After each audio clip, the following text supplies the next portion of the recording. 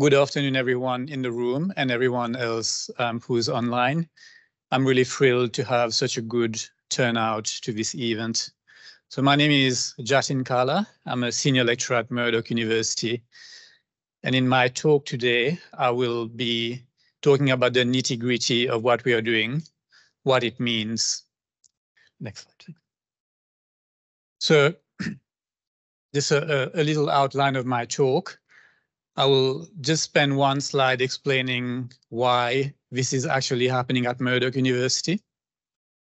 I'll then move on to talk about why we actually need this process of dynamical downscaling. So as Kelly explained, we have these global models, but they're very coarse and we can't use them directly to inform policy at the regional scale. The process of taking a global model and turning it into regional information is called dynamical downscaling. And as you can imagine, we are not the only group in Australia or in the world doing this work. This is done internationally at many different research institutions. So there's actually a very well coordinated international community which coordinates all of these activities and comes up and they come up with methodologies that everyone needs to abide by. So I will explain that a bit. That will then flow on to the New South Wales project, why it's important within that international framework, and then how we fit in and what we will actually do. So why is this happening with, why is this collaboration happening at Murdoch University and not a different university? My group at Murdoch has been very active in this field. As Kelly mentioned, we've got more than 30 papers and counting, which make use of these regional models, right? The model that will be used to produce these projections is one I've used for more than a decade. And as Kelly mentioned already, Murdoch University is already a partner with the New South Wales government. And that partnership started already 1.5 to 2 years ago. So Murdoch has already been on the national scene, helping the New South Wales government deliver its project. So we are already involved. That involves myself and the senior postdoc on the project, Dr. Julia Andres, who is also one of my previous PhD students and a Murdoch alumni. I was also lead author for the Intergovernmental Panel on Climate Change 1.5 degree global warming report. So I know about this stuff. Okay, so what are global climate models? Right, so we need to know how the climate will change in the future across the globe. So we cover the globe in this computational grid, this mesh. And at each of these boxes, a whole bunch of equations are solved. These equations govern how mass is conserved in the atmosphere, how water transforms from liquid to gas to ice, right? These equations allow us to simulate what's happening across the globe in a dynamical sense. It's based on mass and physics. So that's all nice and good. These models are really good at telling us what happens across the globe, and they're really good at simulating global weather patterns. But we are interested in Western Australia. So what does the southwest of Western Australia look like in one of these models? So the plot on the left-hand side is the topography in a typical global climate model. Right, you can see the big rectangles. Each of these rectangles is one of these boxes where we do the math. So you can see in a global climate model, we don't resolve topography properly. The coast is very rugged. You can't see the Darling Scarp, for example.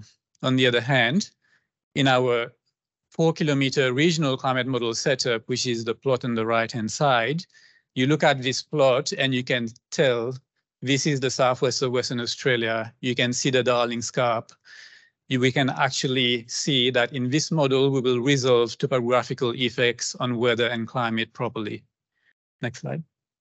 Something else which is critical is land use, right? In these models, at each of these grid points, what does the model think is the dominant land use type? Does the model think there's agriculture happening? Does the model think there's forests? Does the model think it's bare soil, right? So on the left-hand side is land use in a global climate model. All you have to understand is that each color is a different dominant land use type. So and that's actually the Australian Global Climate Model Access ESM. So over the southwest of Western Australia, in that model, there's only 4 types of land use. Really, there's only 3, right? But we know that our land use in the real world is a lot more heterogeneous. So on the right-hand side, I'm showing you the land use in our regional climate model. And very clearly, you can see the wheat belt region in green. You can see the shrublands to the east of the rabbit-proof fence in yellow. You can see the tall forests along the southwest coast. So in these regional models, we resolve the real world as it is a lot better than in these global models. Something else that has huge impacts and that brings a lot of the rainfall we get in our region of storms. We get storm tracks happening. This is a picture taken, I believe, at Coogee Beach, not far from here, and you can see this line of clouds moving in and the rain associated with it.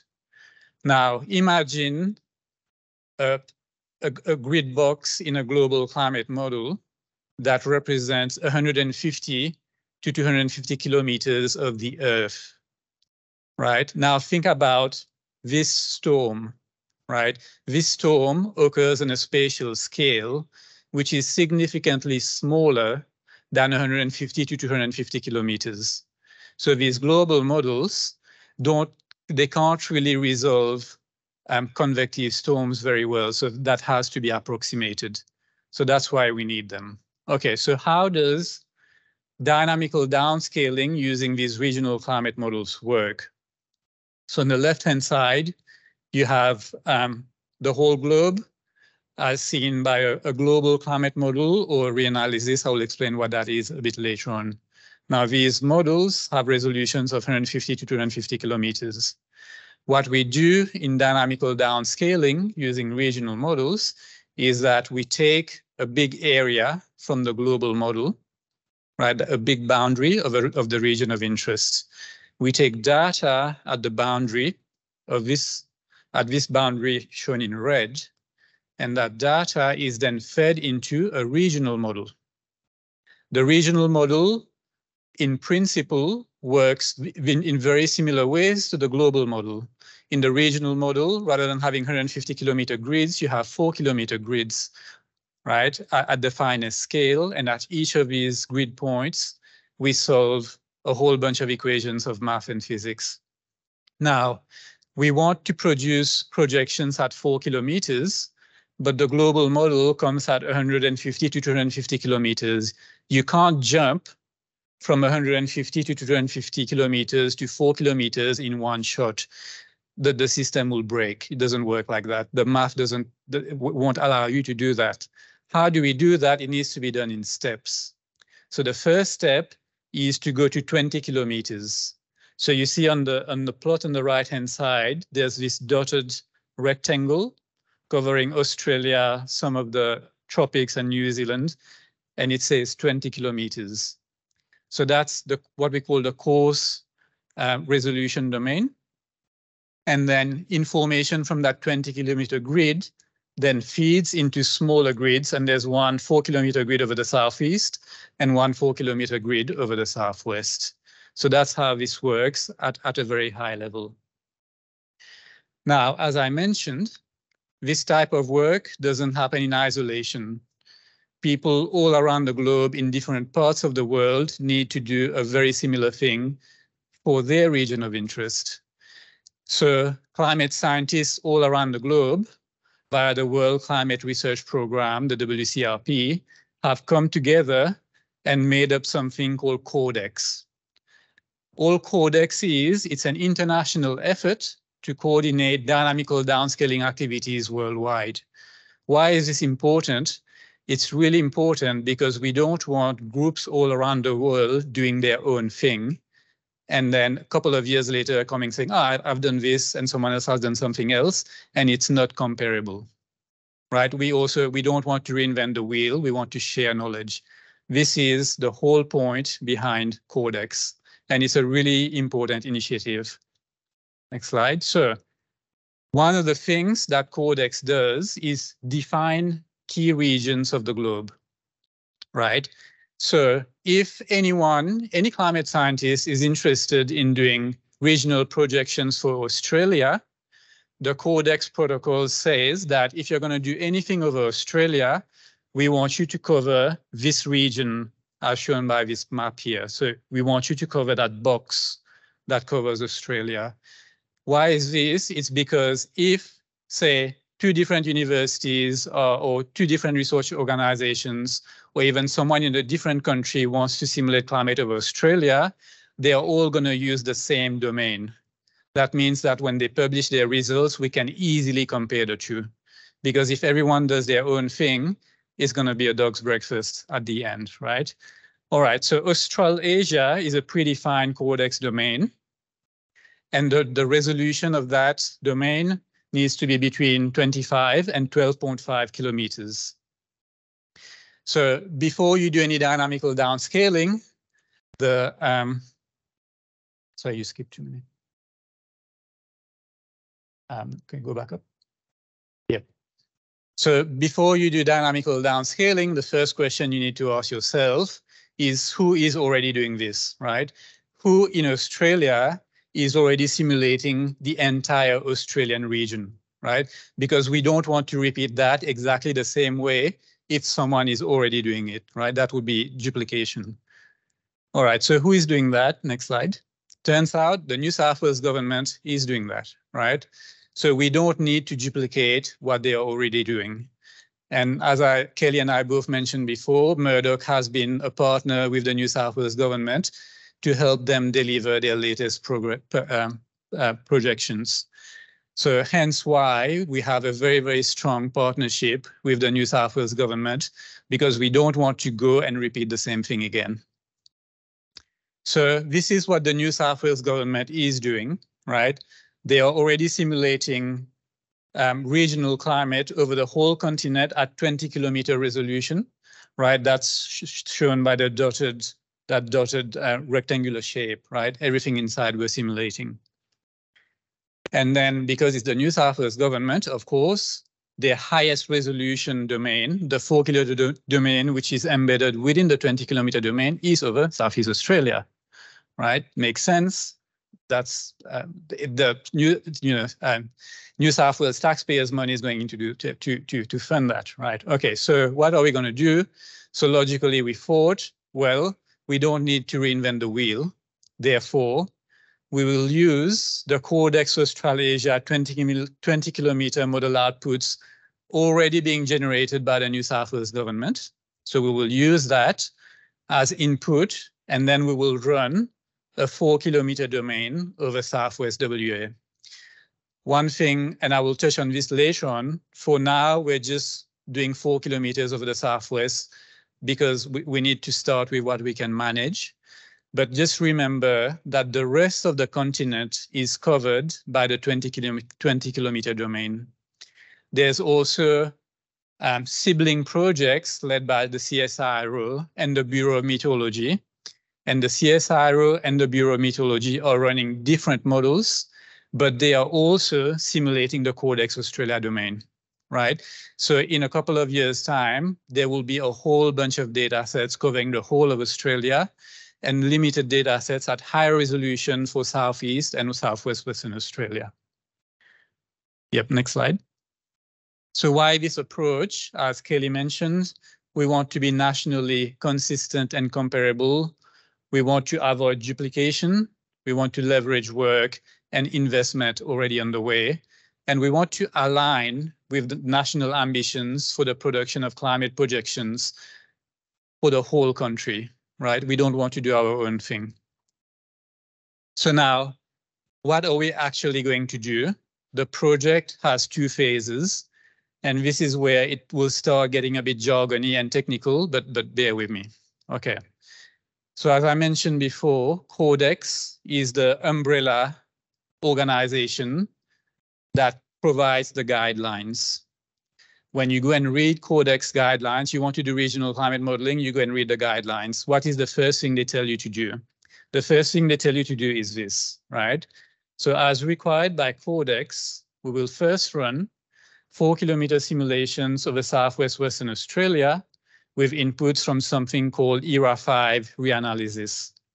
That will simulate past climate only from 1979 to 2022. The point of this first simulation is that it establishes the benchmark simulation of the skill of the model in simulating past weather and climate as close as we possibly can. Now, next slide. Now, what are reanalysis data sets? And what is special about this ERA5 reanalysis that the Codex community tells us to use this one and not something else? All right, next slide. So what are reanalyses? So we know that observations are very limited. This plot here shows you locations of Bureau of Meteorology stations where there's long-term, high-quality controlled temperature data. Right? So there's not a lot of very, very good quality temperature records. Of course, we're not limited by weather stations. We also have satellite data. We have weather balloon data. We have data from ships. We have data from planes. We have all sorts of data sets. But still, we cannot measure everything everywhere all the time. We just can't. So what can we do? Well, we also do something else, right? So weather forecasting agencies all around the globe, the Bureau of Meteorology, the US system, the Europeans, they are all running numerical weather prediction models, right? So the Bureau of Meteorology runs the access model to try to work out what's going to happen tomorrow, the day after tomorrow, next week, and the week after. So what happens is we try to predict the weather a few weeks into the future. Then that time actually elapses, and we know what really happened in the real world based on our entire observational network. What is a reanalysis? A reanalysis combines these 2 things together. So we have models that have tried to predict what's going to happen in the next hour, the next 2 hours, tomorrow, the day after tomorrow, and so forth for about 2 weeks. And then we have observations of what really happened in the real world over that time period. Guess what we do? We then combine the 2 together. And that is what a reanalysis stands for. A reanalysis is a combination of weather forecasting models and best available observations to reproduce the weather and climate as close as possible to what really happened in the real world.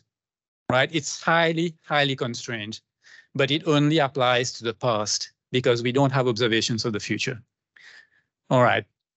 So now this is what a reanalysis is. What is ERA5 reanalysis? Why are we using that one? So many reanalysis data sets exist, but ERA5 is the most state-of-the-art, highest resolution, covers the whole globe at 30 kilometers. It's available for free at hourly frequency from 1979 to present. They've recently pulled it back. I think now you can get it from 1950 to present. It's produced by the Europeans. They are the world leaders in that, and that's why everyone uses their product, right? So the main reason why Codex protocols say you need to do this first is because this is the best reanalysis around. Next slide. So part 1 of this project, and these simulations are running as we speak on Pawsey. So we will deliver 4-kilometer resolution, ERA5 driven simulations for Southwest WA.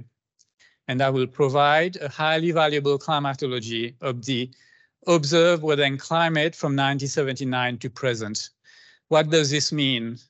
Let's say that you might be interested in, say, that hail event that happened in 2010 that caused a lot of damage. Our simulations will capture that hail event the way it happened. like to the best we possibly can. If you're interested in a particular cold front that happened last year that, bucketed down a whole bunch of rain, and you want to study that even in more detail, it will be in our simulations. You want to study about a heat wave event, right? We had 4 or 5 days above 40, not for recently, last year. If you wanted to look at that in more detail, you can do this using these simulations, right? So think of these simulations as the best we could possibly achieve in simulating the past. But this cannot tell us anything directly about the future. Sure, you can look at trends from these simulations and extrapolate, but it won't tell you anything directly about the future. How do we find out about the future? This is where CMIP6 global climate models come in, right? So this now forms part 2 of the project. Again, this is all following the international protocols. So what will we do? We will run what we call CMIP6 driven simulations of both past and future climate. Over the past, what we call the historical period is 1950 to 2015. The future starts from 2015 to 2100, and we will simulate 2 possible future climates, one called SSP 126, the other one called SSP 370. I know this is very jargon heavy, so I'm going to explain what is CMIP6, what are these SSPs, and you're probably wondering, we're in 2023, why does the future start in 2015, right? So I will explain that, don't worry. Okay, so what is CMIP6? Okay, CMIP stands for Coupled Model Intercomparison Project. The 6 stands for the 6th Assessment Report of the Intergovernmental Panel on Climate Change. You probably heard of the synthesis report from the IPCC AR6 that came out recently. That report made use of what we call CMIP6 models. All CMIP6 means is the latest, most advanced global climate models that humankind has produced to now, right? That's what it means. Now, we have CMIP6 simulations of the historical climate, and then we need to work out what happens under the future. What happens in the future depends on climate policy. There's many different possibilities. These different future climates are defined by what we call shared socioeconomic pathways, called SSPs, right? Next slide.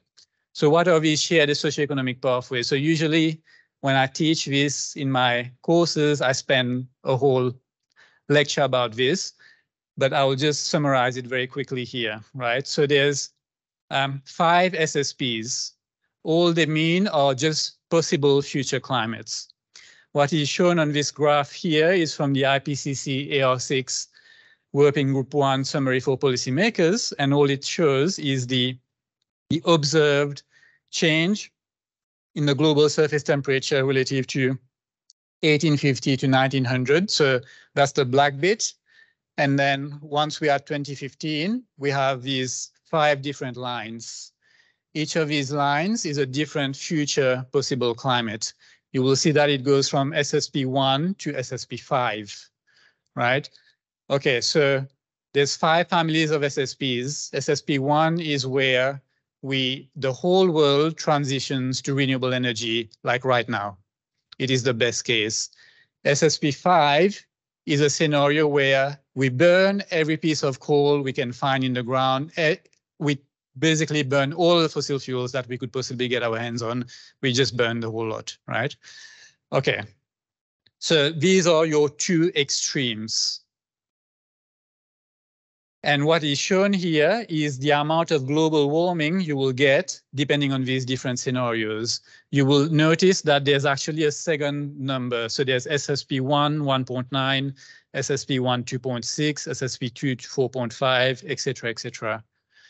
The second number, the 1.9, the 2.6, 4.5, 7.0, and 8.5, that refers to a radiative forcing in watts per meter squared. I'm not going to spend too much time on that, but basically the bigger the number, the more warming there is. Okay, so next slide.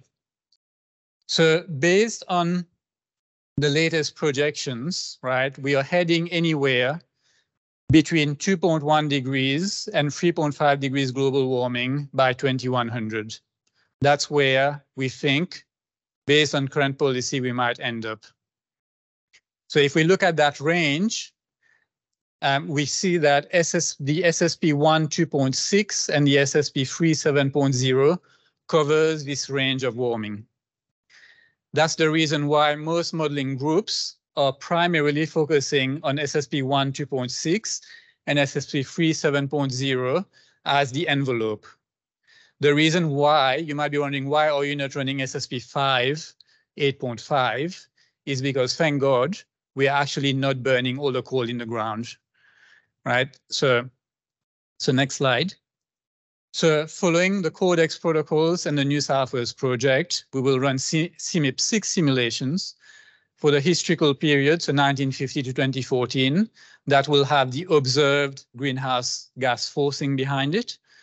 And then we'll run two future scenarios, SSP1 2.6 and SSP3 7.0 from 2015 to 2100. The future starts in 2015 because, as you can imagine, even though the IPCC AR6 report came out this year, the modeling groups around the world were scrambling to get started many, many years before because it takes heaps of time to run these simulations, right? So that's why 2015 counts as the future, because when these model simulations were designed and run, it was quite a few years ago. That's the reason behind it. Okay, so now I've talked about what future scenarios we're going to simulate, but there are many, many, many CMIP6 global models. Lots of them. You can't downscale all of them, right? We just don't have the compute for that, and you don't want to do that anyway. So we think we can manage 5, right, as an Australian community. So which 5 global models of the CMIP6 family are we going to downscale to 4 kilometers? So a lot of work has already been done on which 5 models the Australian community will pick. And that's been published by DWER et al. 2021. So I'm just going to go through that very quickly. So what did we do? DWER et al. Looked at all of the CMIP6 models, the whole lot. And then they simply rejected models that simulate Australian climate poorly. You don't want to use these. And then we also want to use models that simulate the full range of possible future climates. Not all modeling groups manage to simulate every SSP out there. We also want to make sure the models are independent. You don't want to choose 2 models to downscale when these 2 models, you know beforehand, have very similar climate change signals, right? You want to sample models that actually give you slightly different answers, because if you pick models which are statistically very similar to each other, you're just going to get the same answer. We don't want that. We want to sample the variability. And of course, just because a model is good, just because it's independent doesn't mean you can use it, because of many technical reasons. Not all modeling groups will output all the variables we need to run our model. So right, sometimes there's a fantastic model, we really want to downscale it. Turns out that modeling group did not save some key variables we absolutely need, so we can't use it. That just happens. Okay, so how did that work? So on this plot here, this is showing the skill of CMIP6 models in simulating the annual mean maximum temperature of Australia. The very, very first plot on the top left-hand side, which says AWAP AWAP, that's the observed mean annual maximum temperature in degrees Kelvin, right? All of the other plots follow that blue to red scale. This is simply model minus observations. Put simply, if a model shows up as a lot of red, it means that that model simulates too warm maximum temperatures. If it shows up as a lot of blue, it means that model runs too cold. So ideally, we want to pick models which are in the very pale blue or very pale red, so near 0. And then we did the same thing for precipitation. This is the same thing, except it's showing annual mean precipitation. Is the same idea. You don't want to pick models which show a lot of blue, These models tend to simulate way too much rain over Australia.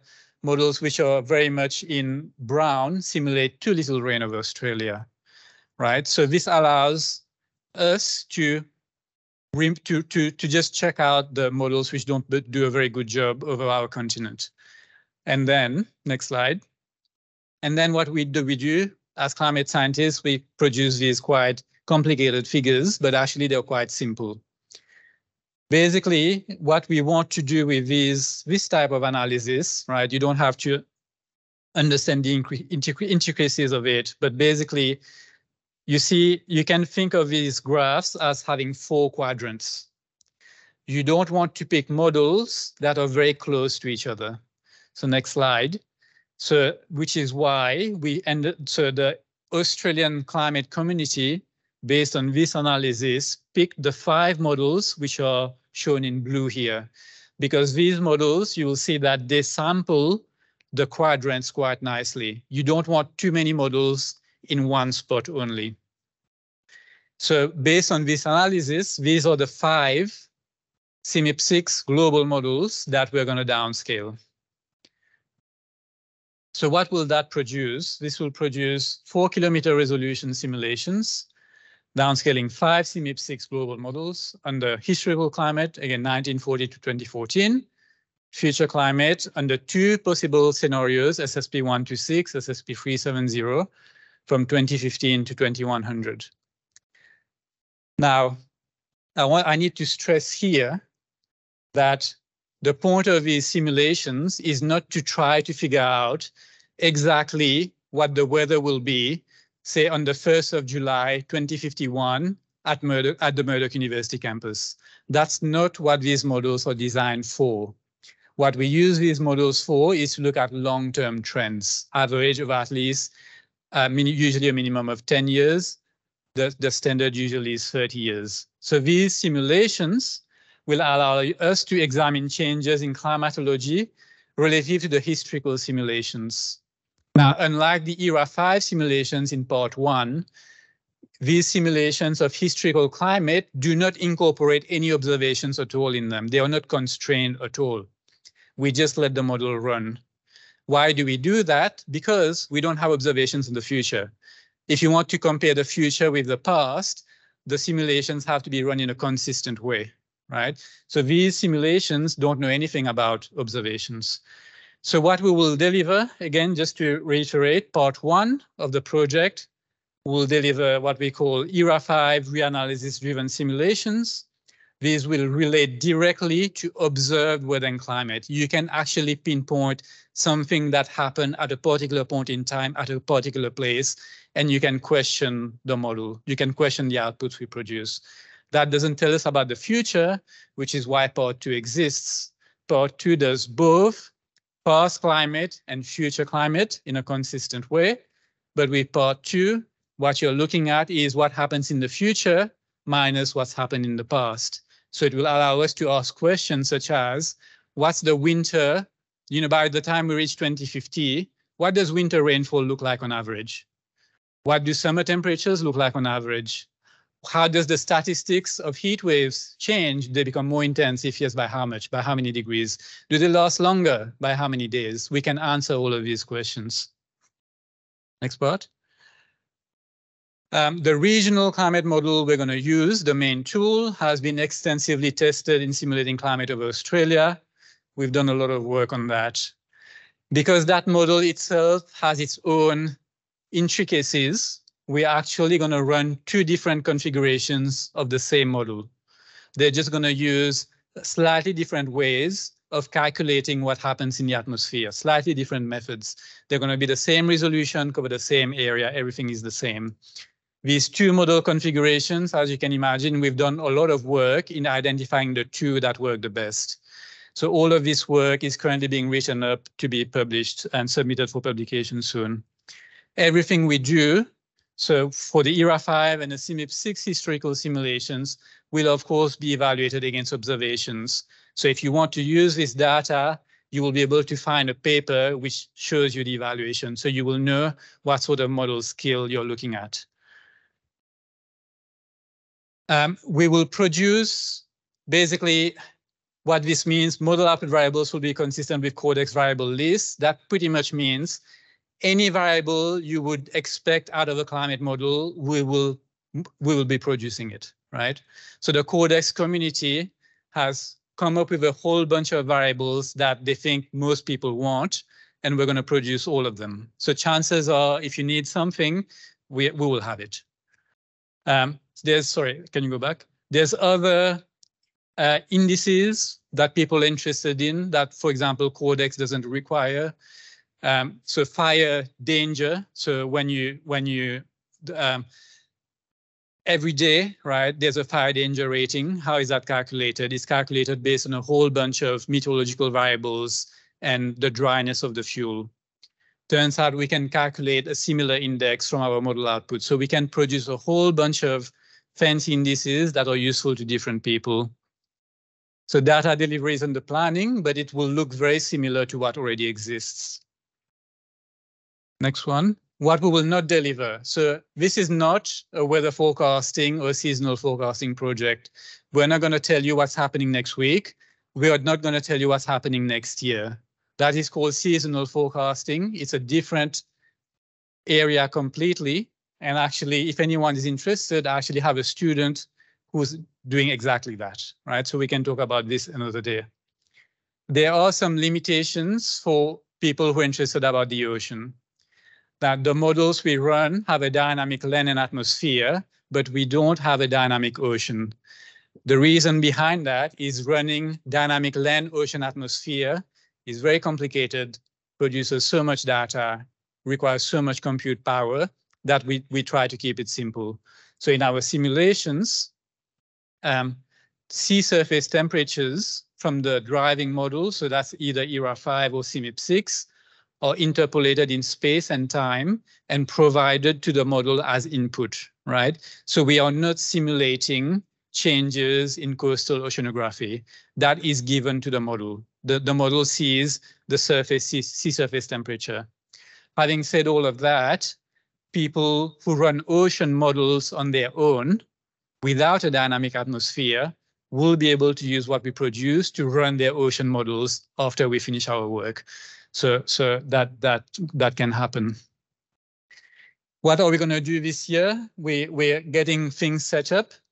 So the 5 global models that were picked, they were picked with a national focus, right? We looked at the whole continent, but we know that there's particular weather features that affect Western Australia more than the eastern states. These are things like the West Coast trough, these blocking highs in the Great Australian Bight, which bring the hot easterly winds in. We have these fronts coming in winter, right? So we actually, because we have picked these 5 models, we actually want to know in a bit more detail how they simulate these weather features that matter more to Western Australia than the eastern states. So that is happening at the moment. We're going to complete phase 1 this year. That's the ERA5 simulations, and get all of the CMIP6 historical simulations running stably. So there's a lot. We're handling millions of files, terabytes and terabytes of data. So there's a lot that goes behind it. Now, I know I've been talking a lot, but what I want you to take out of this talk is this is the very, very first time we are producing 4-kilometer projections for the Southwest. We're downscaling 5 models, 2 future scenarios, all the way to 2100, everything multiplied by 2 because we have 2 model setups. No one has ever done this much for this state ever. Whatever I've done in the past has been a fraction of this due to limited resources. This is the very, very, very first time a Western Australian university has partnered with DWER and the Pawsey Center to work hand in hand to deliver this. So this is really big. The project has data sharing at its heart, as Kelly explained. All the work I've done before, you would only know about it if you read my paper and if you knew me and we were in the same community, right? And that's the way it's been for many groups in the past.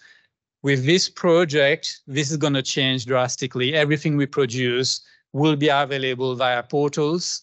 And these portals will not only have what we've produced, will have also what other groups have produced. right? So this is it's a big game changer. Right now, there is no ADAPT WA website, the same way there's an ADAPT New South Wales website, right? And hopefully we will deliver something like that at the end of the project. I know I've talked a lot here and there was a lot of jargon. Over the next couple of months, we're actually going to write a technical report which will explain everything I've talked about today in a lot of detail, right? So, and we will distribute that as widely as we can. Throughout the project, we'll be writing papers, submitting that to journals. So you will have a reference if anyone wants to use this data set. The initial focus on the Southwest, because we need to bite what we can chew, and that's what we can manage right now. We acknowledge that the Northwest is a very important region, and we are currently working out how possibly we could run a Northwest domain as well. We right now are only planning to run 2 scenarios, SSP 126 and SSP 370. Based on what we hear from stakeholders, there's a lot of interest in SSP 245. SSP 245 is midway between SSP 126 and SSP 370. So we are planning, we're thinking ahead on how we can deliver more than what I've just presented today. And that's the end of my talk. Thank you.